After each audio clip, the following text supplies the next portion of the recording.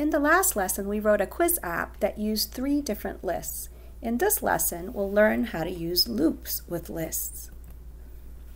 Loops can be used to visit every single item in a list. This is called traversing a list or list traversal. So here we have a list of colors, and we can visit each item, blue, yellow, red, in order. The simplest way to do this is with the for each item in list loop. So let's go look at App Inventor. If we look in the control drawer, after the selection statement, if, we see 3 different kinds of loops. We've already used this first one to draw shapes, the counter control for each number loop. But the next one is for each item in lists.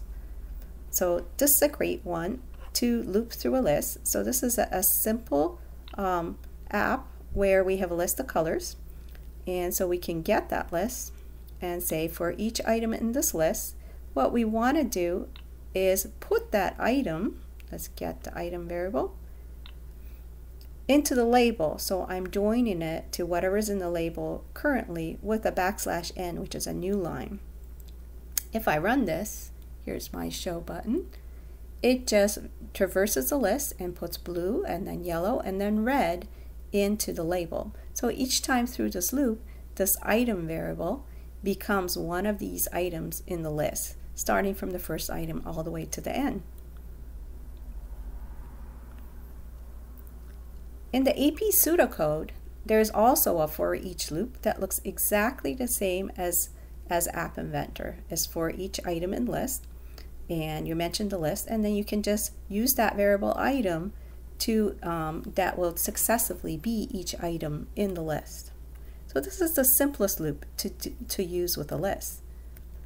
But you can also use the for each number loop. This is the counter controlled loop that we've used in the past to draw shapes. But it's a little bit more complicated.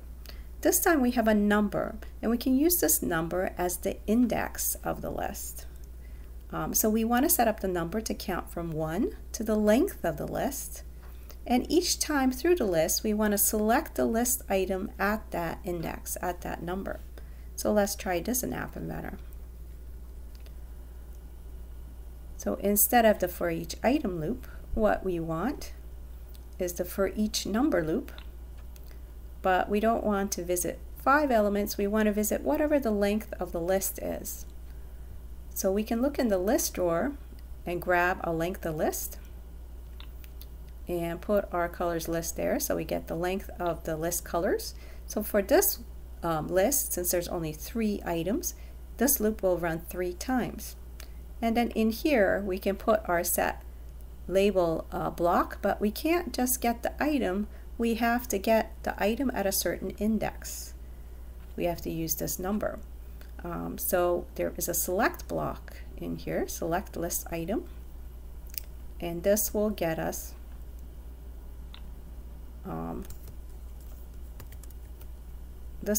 from the colored list the item at the numbered index. So whatever your number is in the loop. So first time around this will be index 1, next time it'll be index 2, and the next time it will be index 3.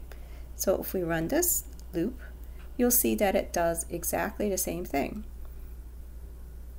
but this time it's using the index. In AP Pseudocode, you can do the same with the repeat loop. So first they set up a variable called index, and here I've renamed number to index so that it's parallel, and you can see that we're using this variable index here. And you repeat the length of the list times. So the loop runs length of list times, and then when you're displaying the item, you use the square brackets to indicate the item at a certain index in the list, and then each time through the loop you add 1 to index. So that happens automatically in the for each index number loop here. It adds 1 each time. So the first time around it'll be the list item at index 1. Next time around, once you do add 1 to it, it'll be list item number 2, and then list item number 3. And then if you're done, if that's the length of your list, you would come out of the loop. So notice that the square brackets are used here to get an item from a list at a certain index. These square brackets are used in many text-based languages, like Java and JavaScript and so on. So in App Inventor, we use the select list item block that does exactly the same thing as the square brackets in AP Pseudocode. So here's a more complicated example using AP Pseudocode. So we set up a list with item 1, item 2, and item 3 in it. And then immediately, list item number 1 becomes new item 1. So this gets overwritten, and now it becomes new item 1. And then when we display it, it will print out new item 1 instead of the old item 1. Then we change I to 2.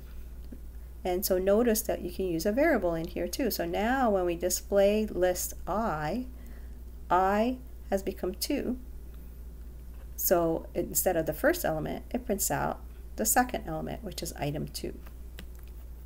So you can see the power of using variables here to switch between different list items and to use a loop with them and go through all of them.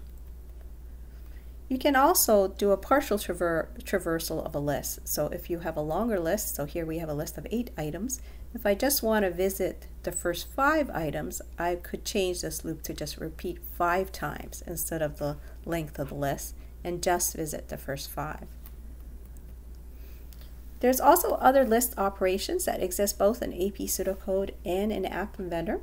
So there's an insert to the list at index I, this new value, this new item, or remove from the list a certain item at index I, or append to the list another value.